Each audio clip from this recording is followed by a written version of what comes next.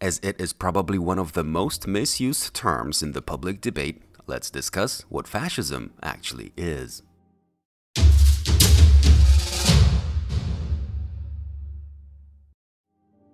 Fascism is a political doctrine founded on an autocratic system of power, aiming to form a totalitarian government with a society model where individuals are utterly subjugated to the state's agenda. It's based upon a cult of strength, militarism, and nationalism.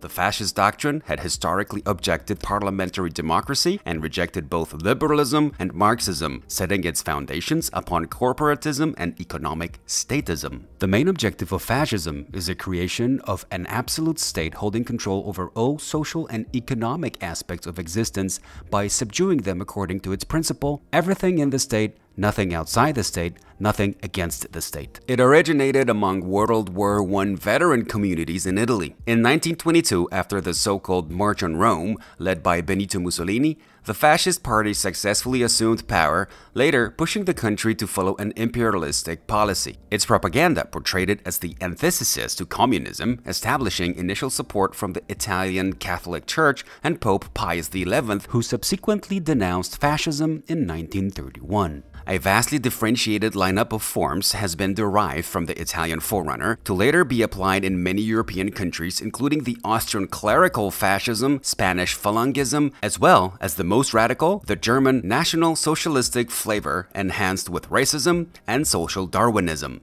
The term has been widely utilized by the Soviet propaganda, classifying any counter-communism activities as fascism. Today, it is a common political arena insult without any merit. If you liked this episode, be sure to check out our other videos and click the notification button so you don't miss the new ones.